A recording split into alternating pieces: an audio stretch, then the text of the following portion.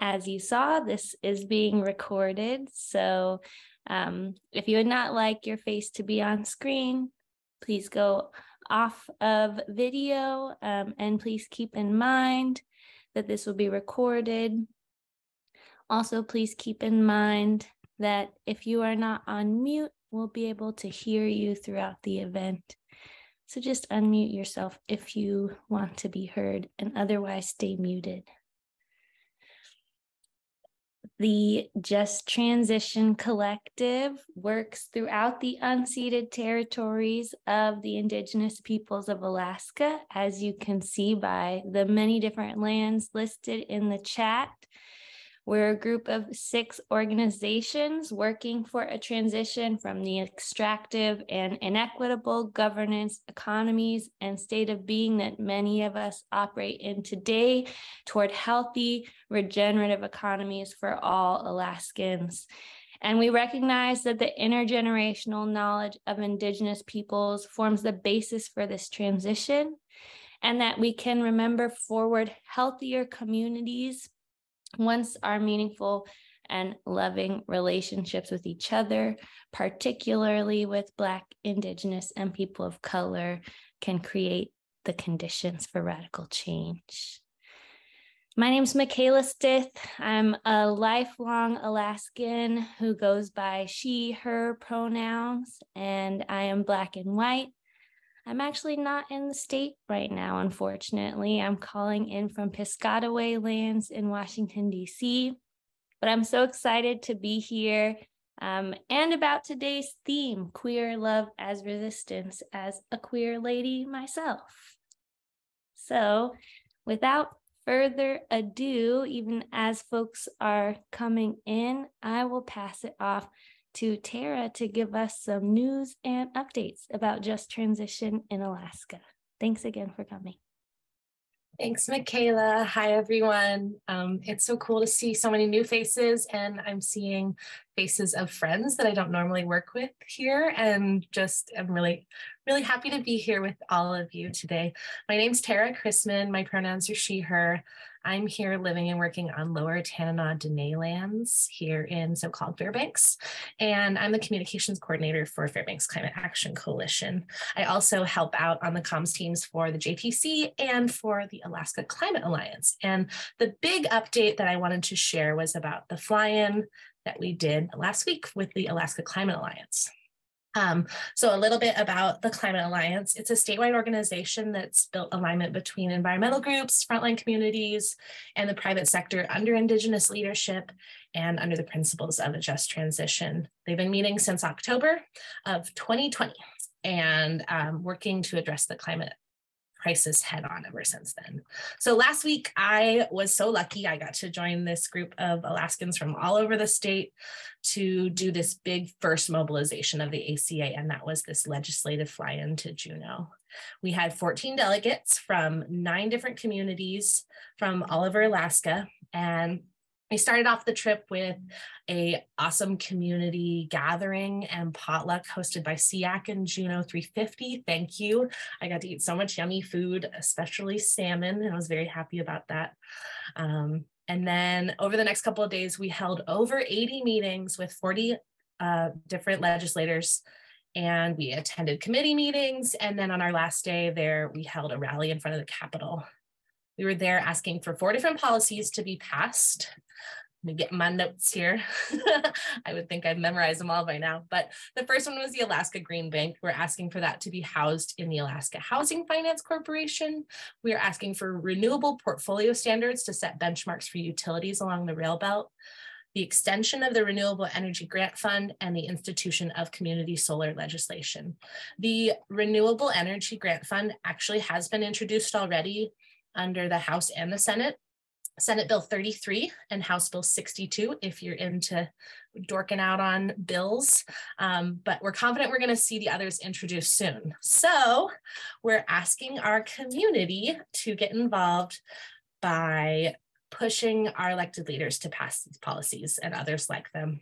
So you can learn more at akclimatealliance.org/policies, where we have all 4 policies lined out, and you can also sign petitions for each of them But the big thing I want to encourage is that each of you take time to individually reach your representatives, call them, write an email, or you can even call and ask to be scheduled for a phone call or a video chat where you can really share your concerns about not only the climate crisis, but anything you have going on in your life that you want to see them help make a difference.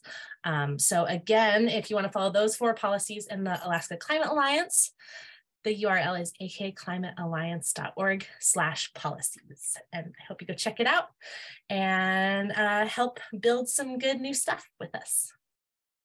Thanks.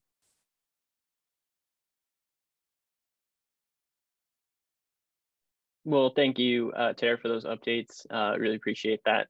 My name is Adam Ortega. I'm in Anchorage on Deny the Lands as well. I'm the communications coordinator for Alaska Community Action on Toxics, and I'm going to provide some updates and calls to action, rather, for the Just Transition Collective. The first one, our Regeneration zine, is looking for artist submissions by February 14th. Regeneration, again, is a youth-led narrative amplifying the JTC framework through art. And the theme for the spring is lighting the match. So what gets your blood pumping?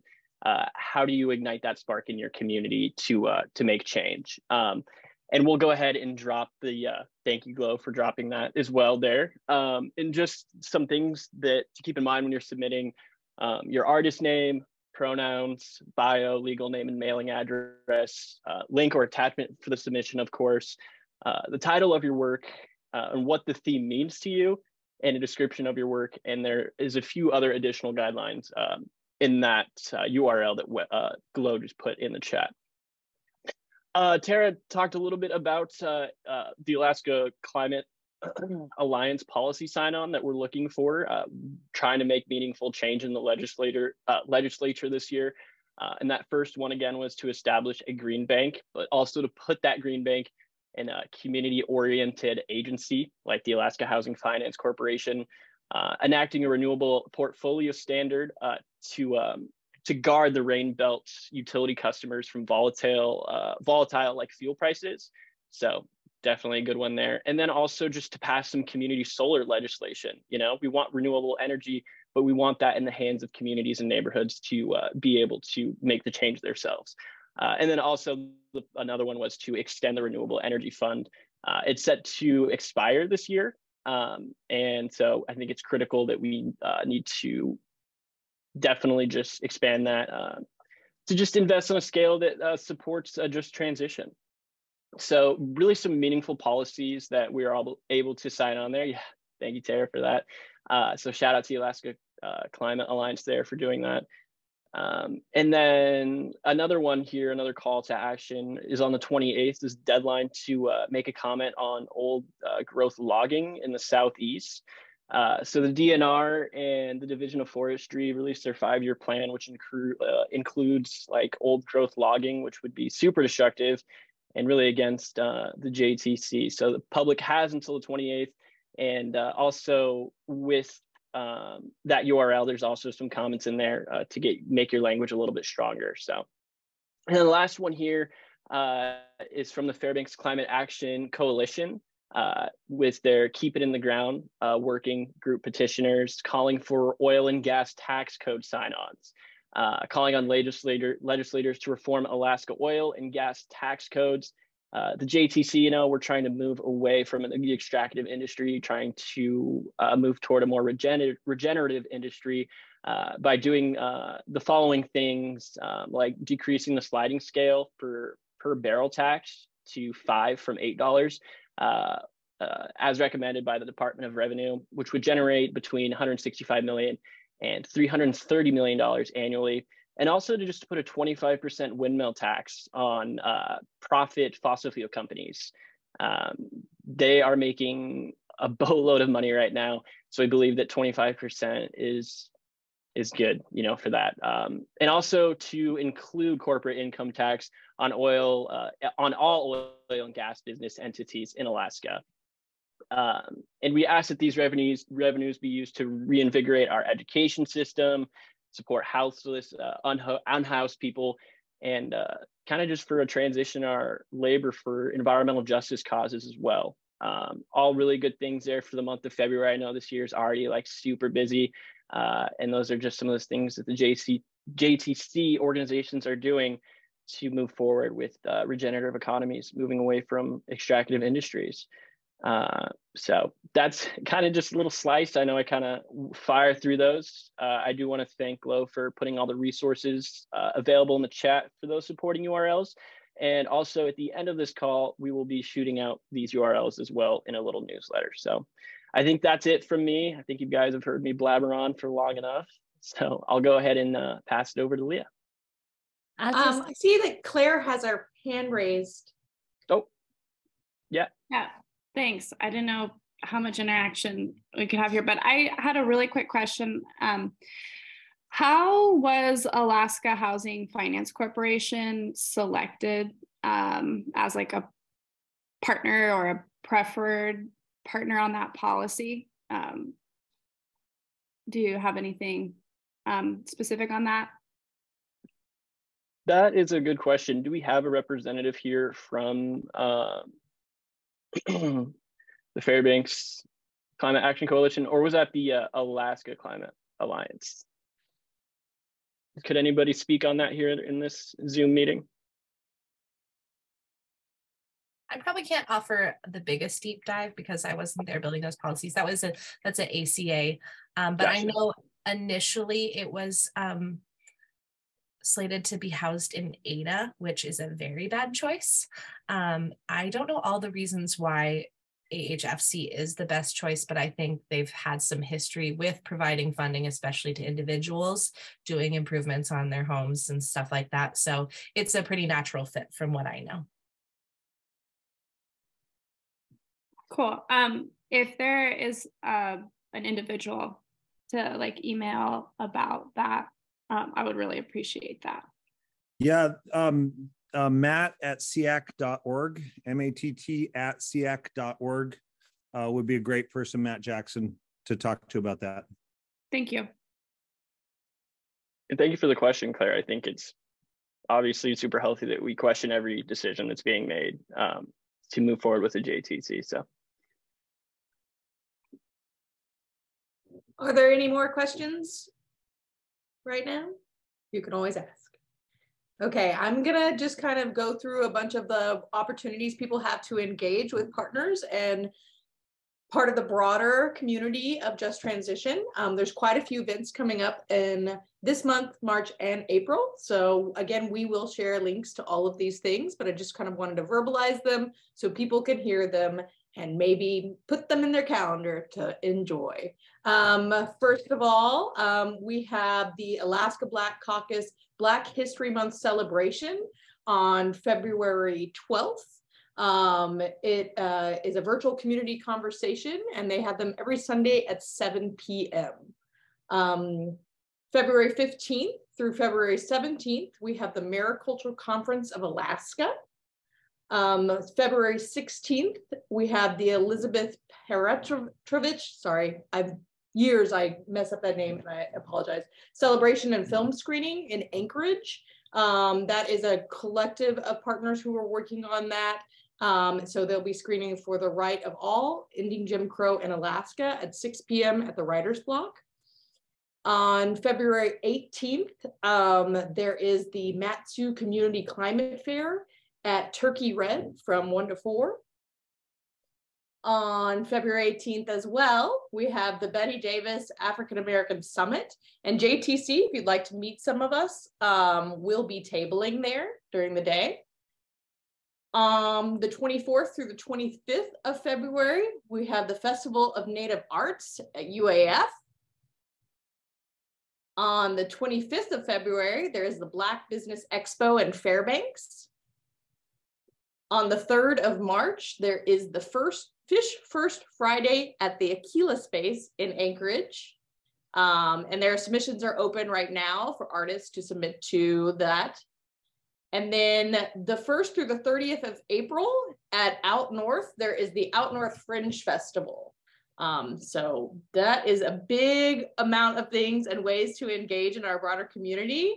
but we wanted to just give a moment to amplify them. And if you have any other things that you would like to amplify to the collective, please feel free to reach out to us and we will get it out there. Are there any questions before I pass it on? Awesome, thank you so much. I will pass to Glow. Thanks, Leah. I was truly sweating trying to get all those in the chat as you talked. Hey, everybody. Really good to be here with you all. My name is Glow Chitwood. I use she, her pronouns, and I am the Just Transition Communications Coordinator, calling in from Supiaq land down in also known as Seward, Alaska. And I am going to be speaking a little bit about the Just Transition principles and history. Like Michaela said, we're going to try to do some monthly events coming up, or at least virtual gatherings for now. And I think it's important to like set the stage for our history, our collective history, and also just the general long history of Just Transition, so that we can move forward with sort of a shared language and understanding. So I'm just going to pull up my document here. If you will, I would like everyone to close your eyes, unless you're driving while you're on this meeting, and sit in a comfortable position. Make sure your legs and arms are uncrossed and your posture is relaxed. And if any part of your body is clenched, find that and let it go. So I'm both borrowing and paraphrasing this exercise from an organization called Reframe, so gratitude to them.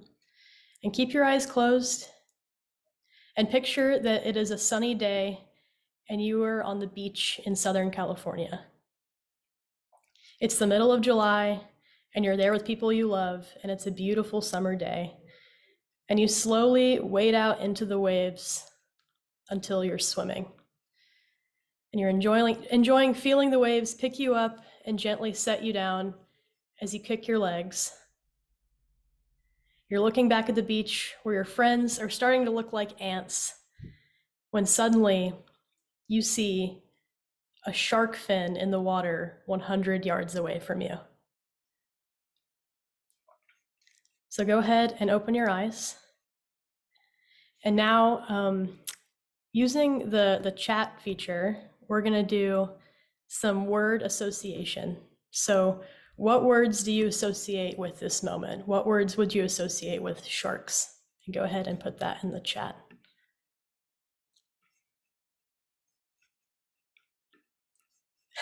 Fear, danger, what the heck, shock, fear, panic, abrupt, alert, bad words, jaws.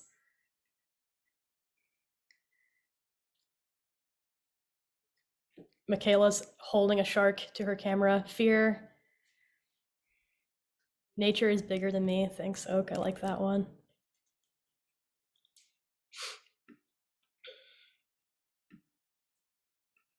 Yeah, music intensifies. You think of that like dun-na, dun-na. Yeah, don't buckle under pressure. Totally. These are all great answers. So why, all these answers are pretty similar. Why are we so afraid of sharks? If you look at the statistics, right, sharks aren't especially dangerous, or at least no more dangerous than other things that we do all the time. And a lot of us know that, but we as a culture still have this deep fear associated with sharks. And the short answer is that until fairly recently, there had never been a report of a shark attack on a human in history. But have you ever heard of the Jersey Shore shark attacks of 1916? I had not, but in 1916 on the East Coast, thousands of people fled to the Jersey Shore to escape this heat wave and the polio epidemic. And while all these people were on the beach, over the course of a few days, there were a series of shark attacks that left 4 people dead and 1 person injured, which was totally unprecedented in history. And the story went viral long before like going viral was a thing. Instantly, a shark panic overtook the country, and newspapers jumped on it, and they totally sensationalized this story, calling the shark the man-eater. And the more attacks that happened, the harder the newspapers hit the story, and people stopped going to the beach, and some local governments started putting up fences at the beach so that people couldn't go into the water. And for the next few years, we started getting more and more shark media, with like maybe Jaws being the pinnacle of shark panic. And these stories constructed a narrative so strongly that when we imagined swimming with a shark, our brains like automatically went to fear. And so stories like these are the building blocks of narratives, and narratives are overarching beliefs that impact our culture.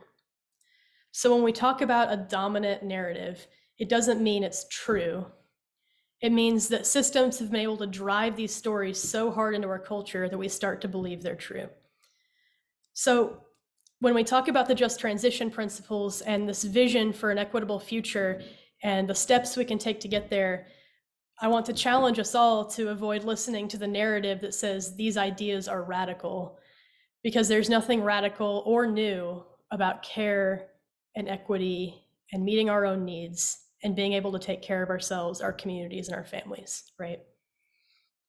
Okay, word association, part 2. What words do you think of, or at least what has the dominant narrative taught us to think of when we think of the word economy?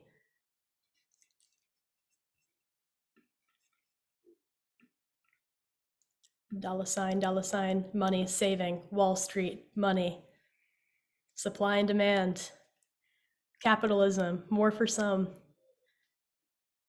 profit over people, that's a good one, bad math, house, extractive, nice Ryan. Neckties.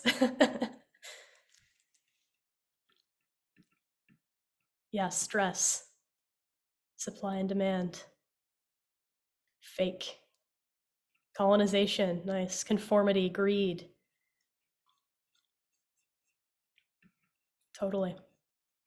Yeah, I feel like I always thought inflation was something that was just, that's what the economy was for some reason. That was always like a word that came to my mind. And so let's break down this word economy.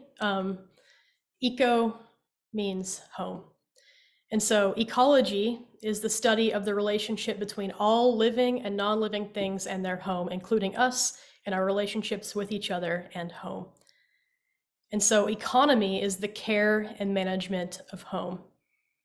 So when we think about economy, which is a word we use a lot with just transition principles, it's much more encompassing than money and jobs. It's just care and management of home and all that that entails. So I guess transition, or then thinking about like what is just transition. Just transition is a set of principles that give us the tools to shift from an extractive economy to a regenerative economy. And so the equitable shift from economies that hurt and exploit lands, waters, workers, families, cultures, communities, to economies that care for, empower, employ, and provide just pathways for communities to take care of themselves through an Indigenous-led vision and worldview. So this transition is inevitable, but the justice that must be associated with it is not, which is why we must consistently check our narratives and let our communities speak for themselves and operate in a way, an intersectional way, with the understanding that the problems in our society are all connected, and so the solutions must also be connected. So to quote Gopal Dayanani from Movement Generation, with specific examples, food sovereignty, energy democracy, transformative justice, cooperative housing, community clinics, community-based healing, traditional foods as medicine. These things all matter because this is not us demanding that somebody else do something for us. This is our communities meeting our needs. And if you're thinking, how can I find an ever-expanding concrete list of these solutions in Alaska? Here's another link to a zine we released last year. That's a bunch of Alaskan examples. So a little bit of history. Just transition principles were developed by Black, Indigenous, people of color, immigrant, and queer communities closest to the crises who hold the solutions for this equitable future. And just transition strategies were first forged by labor unions and environmental justice groups who saw the need to phase out the industries that were harming workers, community health, and the planet, while providing pathways for workers into new livelihoods. So this original concept of just transition was rooting in building alliances between the workers in those polluting industries and frontline communities of color. And building on that history, two organizations called Movement Generation and Climate Justice Alliance developed a set of strategies to transition communities towards economies of care, governed by workers and communities. So all that into Alaska, because the problems and the solutions are very connected to each other. We're much stronger when we organize collectively. So a few years ago, 6 organizations formally formed the Alaska Just Transition Collective to work collaboratively to push the equitable vision forward. And those organizations right now are Native Movement, Fairbanks Climate Action Coalition, Alaska Community Action on Toxics, Native Conservancy, the Alaska Center, and Alaska Public Interest Research Group.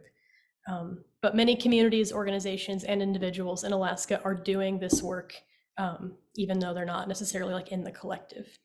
So individually, our organizations work on issues of climate change, tribal sovereignty and land back, environmental justice, worker rights, food security, and more. And collectively, we have a much stronger narrative. Our collective uses the phrase remembering forward, or kotrelne in Binti Kanaga, as a way to approach the strategies. The dominant narrative wants us to believe that transitioning to systems of care for all Alaskans is radical and new, right? But remembering forward reminds us that the ideal vision is rooted in fundamental Indigenous knowledge and economies from the past. So the narrative, those overarching cultural beliefs, is shifting because the stories tell us that the transition is already happening, and it's not radical, and it's not new, and it's all encompassing of our systems. And I think I want to leave it there, even though there's so much more to say, but there'll be more times to say more, but I'm going to leave it there for now. Thank you. Back to Michaela. Wow, wow, wow. I love it. Thank you so much, Glow. I was not even expecting that. I just, fell into the story. So thank you so much. Whew. Okay. Back in Alaska, no longer in Southern California, and we like it that way.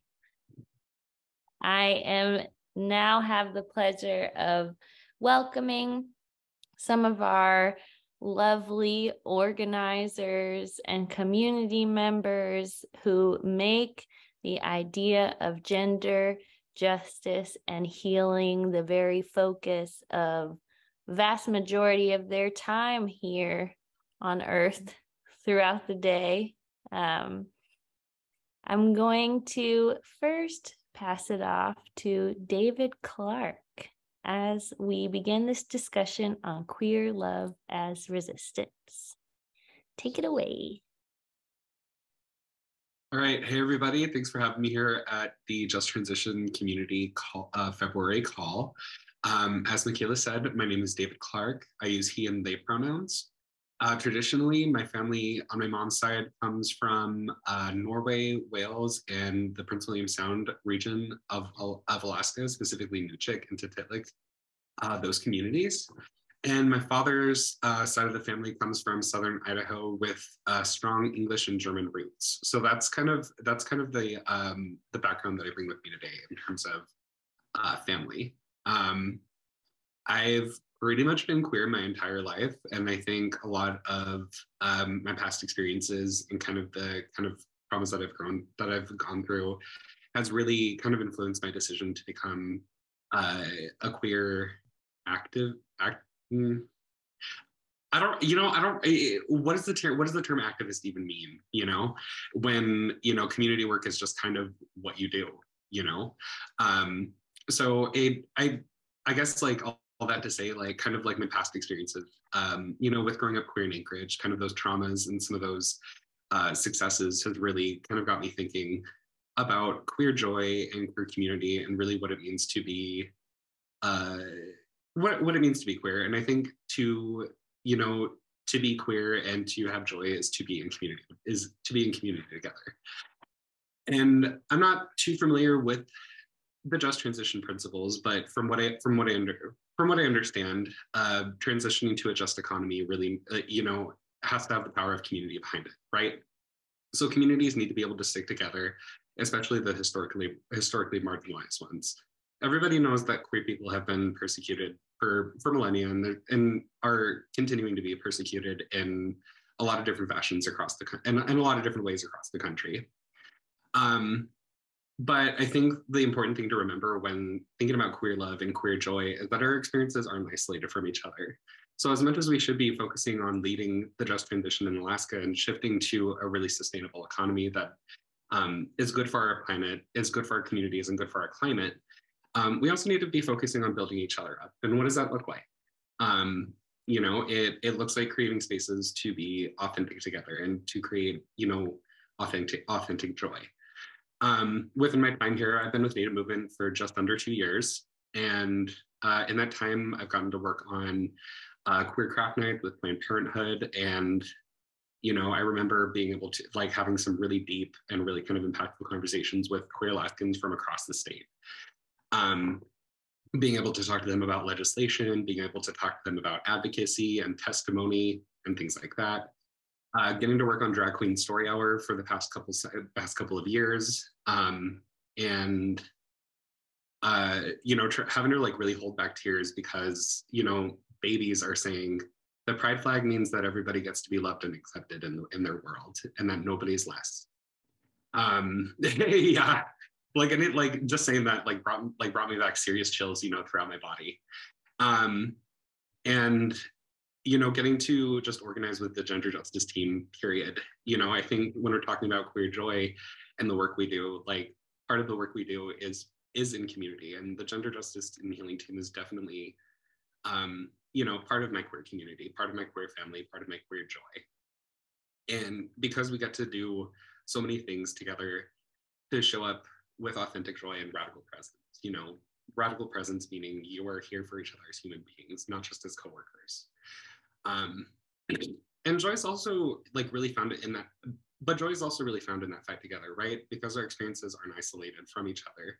There's a lot of joy to be found in working together on a lot of different issues. And I often think back to Gunner's article for the Trickster Times this past AFN rather, on doomerism and finding joy in organizing together, right? I think what really resonated about what Gunner wrote was that we can think about issues of climate change and capitalism as insurmountable, because when you think about it as a singular person, it's a little bit too much to handle, and whether we like to talk about it or not, social change work, economic change work, kind of like the change work that we're all engaged in, is really a long haul kind of thing. So it can be very daunting to think about what's the point sometimes. But like Gunnar was saying, and if I remember correctly, feel free to correct me, if I remember the whole gist of the article, it's that you're in community together and there's inherent joy to be found there, and there's inherent fuel in that for the soul. And so we're working to build a new world and a new future together, and there's sincere comfort in sharing that struggle with people who have your back. Working with Planned Parenthood last year to stop the anti-trans sports bill and being able to build relationships with Freedom for All Americans and the Trevor Project has really just kind of reminded me, wow, there's still kind of a nationwide campaign sweeping the nation on anti-trans legislation in state legislatures. This feels really shitty, and this feels really hard. And, sometimes I want to back out because it's tiring. But then I think about, faces that I know here on the call without, that aren't, part of Native Movement or the Just Transition Collective. I mean, they are, but sorry, I misspoke. But Terry, I don't know how many board meetings we sat on for years and with choosing our roots, and how there have been really hard times and really, really great times as well. And how we've just kind of been together, and how we've just kind of been consistently in that space through all of it. Ken and I have definitely stepped back from the choosing our roots spaces as of late, but I mean, that's just kind of and over that's just kind of an example, right? And getting to see Kira again here on the call, after we've just met briefly at the Elder Than Youth conference last year in the LGBTQ roundhouse for youth. That's really where I find my joy, is building that community and making all those different connections. Because the work of one, and when you're all together, really compounds, and definitely important. But systems change work in in the sense that we're all doing it. As much as it creates joy and as much as it creates kind of like an internal fire to get the work done, it also requires showing up authentically in all spaces. And I think that's also another important thing to think about queer love, is showing up authentically, right? I mean, like I was saying before, queer people have been persecuted since civilization began. We've never really like found our place, until recently, because we're making our place together for each other. And yeah, sorry, I'm totally totally lost my place in my talking points. But yeah, that I would say that engaging authentically with others and being able to build positive and honest connections with my team and kind of community partners around me is part of why my work on the gender justice team has been successful, especially relating to policy and kind of advocacy. And I'll admit it can be occasionally difficult and frustrating. But I mean, systems change work has never really been easy to begin with. And so, it's just, I think at the end of the day, it's about holding yourself accountable to self-improvement as you work to improve the world around you, stay open to learning from others, and also be willing and able to teach somebody.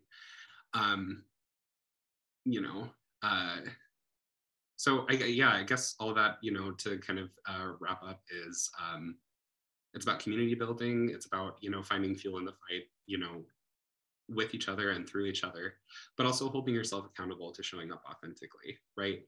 I've always been of the school of thought that being queer is kind of like a radical resistance to the boxes that society tries to put you in, right?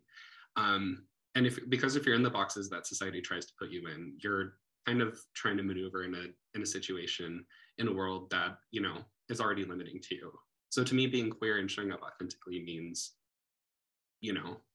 staking your place, being unapologetic about it, but also holding yourself accountable to building those relationships so that the systems change work that you do can sustain itself for much longer, because relationship really is the currency of this kind of work. So with all that said, I think I'm done.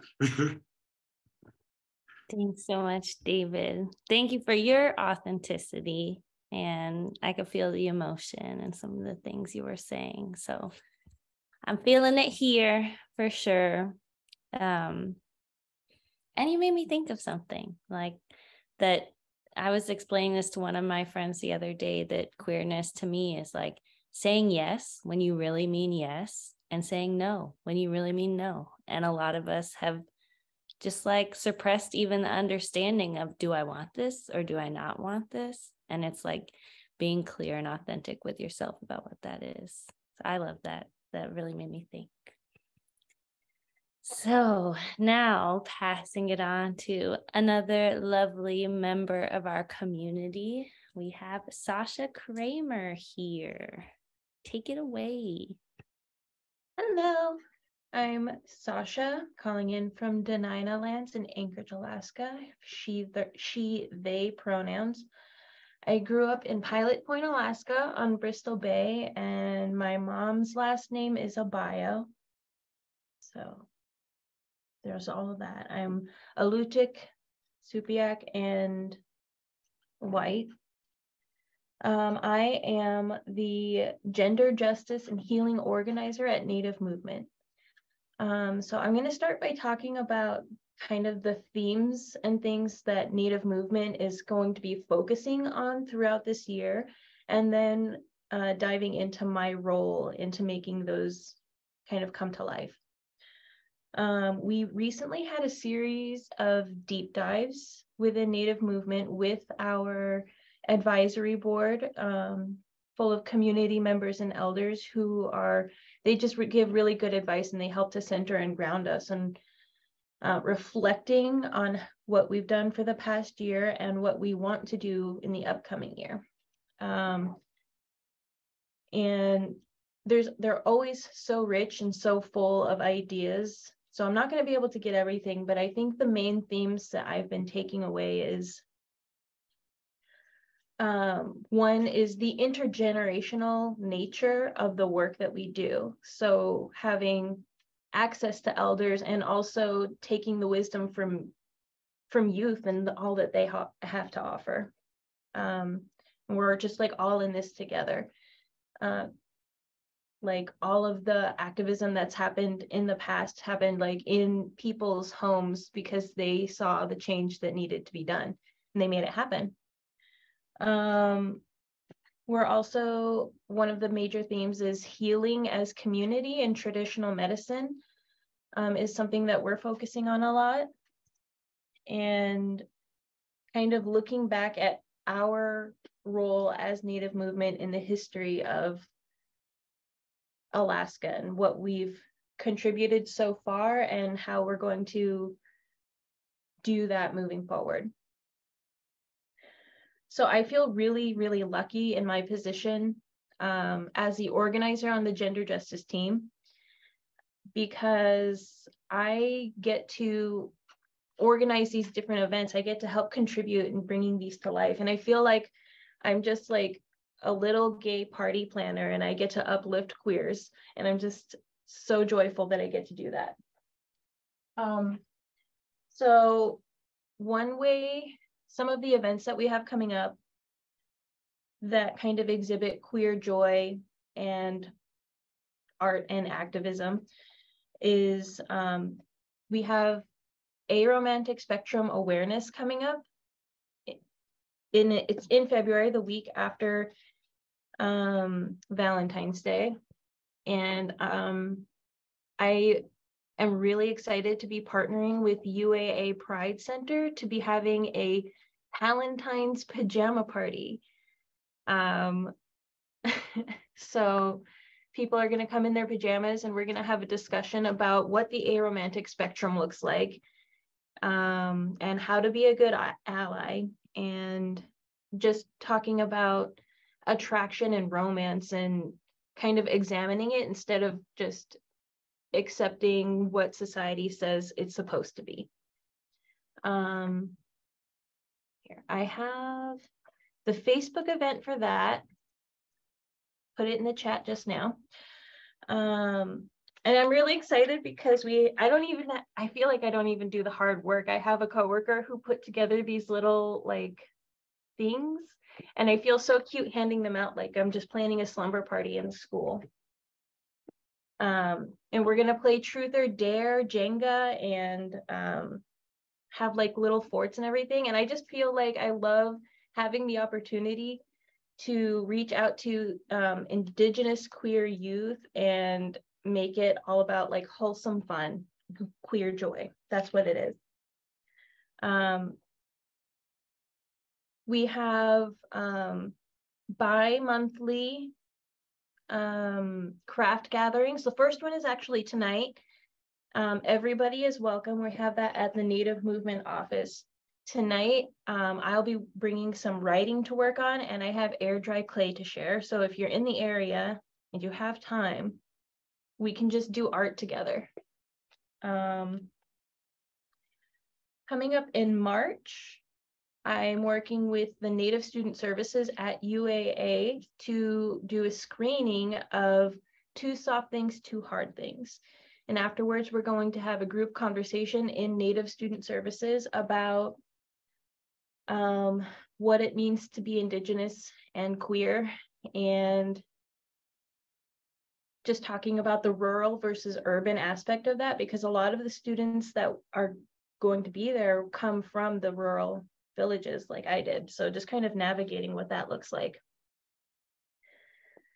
We have an Anchorage office, Native Movement office mural coming up that we're working on, and we've been planning the different themes of that. And we're reaching out to our community staff and advisory board on what we want to commemorate on that mural.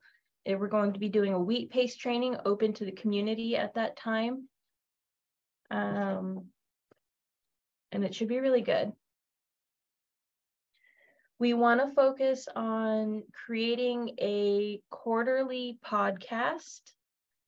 So kind of each quarter will focus on each season and interviewing different queer Indigenous people and uplifting them, and just having that representation and visibility available for other queer Indigenous people, or everyone. Doesn't matter if you're queer or Indigenous, if you can get joy out of it. We just kind of solidified our plans for all of our Pride events, and I'm really excited. We have of course, our Drag Queen Story Hour, which David mentioned earlier, and we'll be having a diversity in the outdoors solstice party. So, and a queer men's gathering.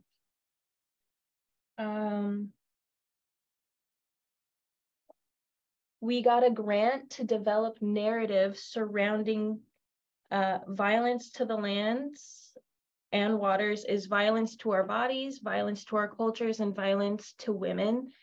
And we're coming up with a community storytelling opportunity surrounding that theme. And then the last thing I think I want to mention is not about Native movement. I'm just really excited about the EPA's final declaration for the Clean Waters Act. Talk about queer joy, am I right?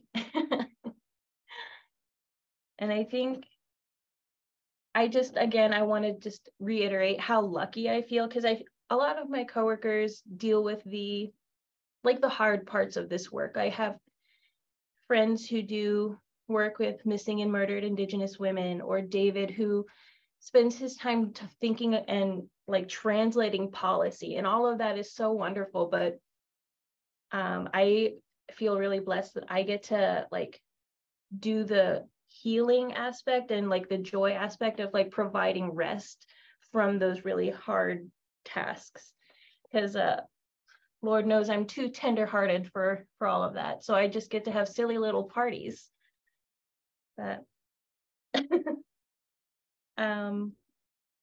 yeah, I think that's the bulk of what we're focusing on for now. Thank you so much, Sasha. Your parties. Yeah, we need silly little parties. That's exactly what I was wanting to say. I love it. I love it. Thank you so much. And now you all have great ideas of what you can do next week. Come hang out with us. All right. So we have 2 more speakers. Keeping track of time, we have 8 minutes. Of course, I'm sure we'd all love to stay on here and be joyous for the rest of the day. I will pass it off to Ryan without further ado. Hi, everyone. I'm Ryan. Thank you for having me. My pronouns are he, him, and I'm queer. I'm joining you from Ketchikan on Flinkedani. I'm the vice president of the Ketchikan Pride Alliance and founder of the Ketchikan Queer Collective and Loud and Queer. Loud and Queer is a quarterly zine filled with queer artwork, writing, resources. Gunnar showing it right now. Our goal is to inform, inspire, and build community. And we encourage anyone with a connection to Alaska to submit to be featured in our zine. While we're based in Ketchikan, we work locally and regionally to make queer experiences visible and queer voices heard. As part of that goal, we send free copies to schools and public libraries throughout communities, or to communities throughout Southeast Alaska. Little tidbit, side note, at one point, a Ketchikan high school teacher shared a story of one of her students finding the zine in her classroom and saw them physically have a reaction of like shock and amaze. And the student had just moved from Ton, which is Prince of Wales Island, and they said they felt alone, but by reading the zine, they immediately felt connected and they weren't alone. And that's exactly what we do and that is Queer Joy. We're currently available in 20 communities in Southeast Alaska and 1 community in Prince William Sound, I think that's Valdez. And we're creating tangible proof of our existence and of Queer Joy. That's the main goal. The zine was founded in 2021 to increase visibility, improve access to resources for queer people. It was really the catalyst for it was a protest in 2020 in Ketchikan because a floral shop denied service to a gay couple for their wedding. And it was the first time that I and other people in our community saw the presence of other queer people in a large amount, right? And not only that, but then the outpouring of support of allies in our community, realizing that first, we're not alone, there are other people like us, and we have the support of a lot of people in town. And that actually also led to Ketchikan passing a non-discrimination ordinance, becoming the 4th city in Alaska to do so, because there are currently no state protections for discrimination based off of gender identity, presentation, or expression, or sexual orientation. So that was sort of the whole catalyst of this, and really why it's important for us to be visible, because it creates change. Queer people live full lives in Southeast Alaska, but like I said, there's little evidence proving our existence and few opportunities for connection across such a large region and remote region. And queer people, especially queer, Black, Indigenous, and people of color, continue to face discrimination and violence in their personal lives, at work, in their communities, and in accessing healthcare. These factors lead to a sense of isolation and feeling unsafe and unwelcome. And this specifically is why queer love is an act of resistance. Despite all of the challenges we face, queer love brings us strength, allows us to heal, and prepare for the work ahead. Loud and Queer, the zine, we often cover difficult topics along with submissions of queer joy to do just that. Communities in Southeast Alaska are and should be welcoming homes for people of all gender identities and sexual orientations, and we are super excited to collaborate with Just Transition and focus on queer love as an act of resistance, because marginalized communities are disproportionately affected by extractive economies, pollution, and climate change. And I think it's really important to explicitly link queer health, queer love to transitioning to more restorative economies and communities. So with that, if you want to learn more about us, follow us on Instagram at Loud and Queer Ketchikan. Join our mailing list to get the best of what's queer in your inbox the moment we publish each issue. And if you live in Southeast Alaska and you would like a copy of Loud and Queer in your community, you can reach out to us at loudandqueerketchikan@gmail.com. So thank you. Wow, so cool.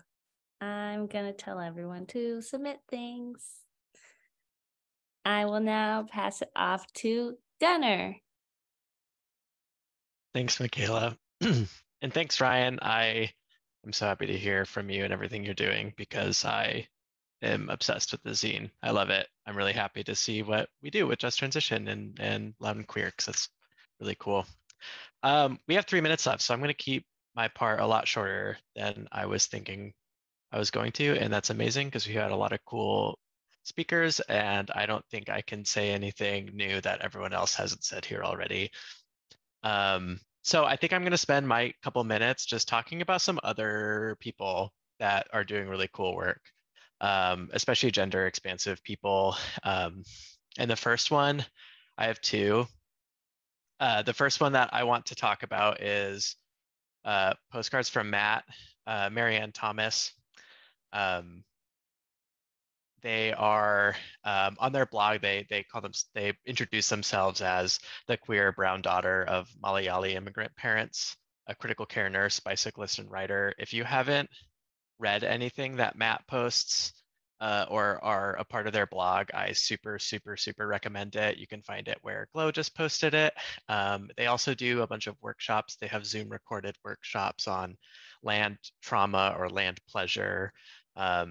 And they're really amazing to watch. I think one part that really sticks out to me, and I've learned through Matt and a friend of mine, is building a relationship with land as you would like a relationship with a lover or a friend, and make dates with the land, setting an actual date with the land to go and meet with it, and hold that as you would a relationship with a loved one. Thinking about ocean dipping is how it came to me, as setting that date and really being intentional with that. And I thought that was a really beautiful way to sort of connect with the land in a way you might not have before. So definitely recommend Postcards from Matt. And the other one is Joshua Whitehead. I don't know if anyone has read anything by Joshua Whitehead. Johnny Appleseed is so good. And they also do a lot of really amazing poetry. They're an OG Cree Two-Spirit author. I was just in Juneau this last week with the ACA fly-in, and somebody read one of their poems at an open mic, and it kind of rekindled my I need to search more. And then my friend Celia, who's on here, was like, you should check out his Making Love with the Land. It's a collection of essays that he just put out this last year. And it's just a bunch of essays that tie his indigeneity and his queer identities into loving with the land, and really great, a lot of heart-wrenching and beautiful essays that I'm digging into. Full Metal Indigiqueer is another one. So I figured my best use of my time here is just saying read those. I think as somebody who found their queer identity at the public library, I think it's my duty to tell you all to read some books. So those are my two options that I'll give you. Thanks. Thank you, Gunnar. We love reading and public libraries.